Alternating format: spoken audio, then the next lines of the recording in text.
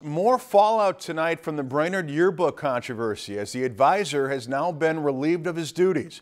Our Brainerd reporters Clayton Castle and Sarah Winkleman have that story tonight.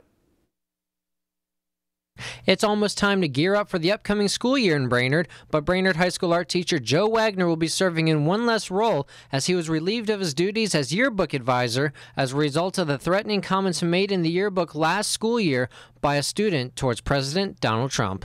The discipline basically that's been incurred is that he will have 5 days of unpaid suspended leave. He will also no longer be the yearbook advisor for the school district, and there's a list of directives that he will have to comply with throughout his employment with the district.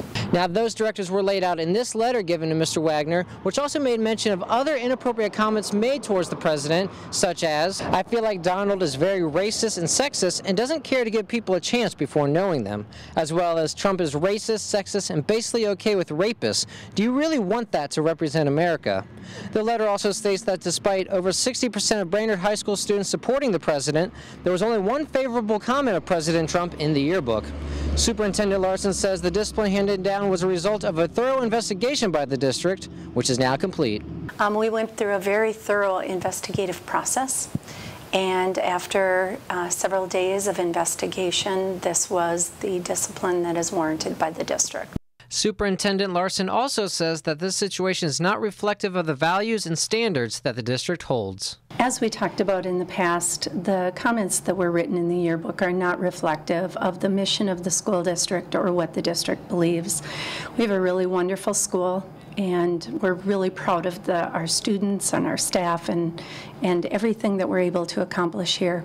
But we know that there's been a mistake made here, and we're going to learn from that, and everything that we're going to do it to prevent something like this from happening again. Now, while the district investigation is complete, there's still no word on the status of the investigation being conducted by the United States Secret Service.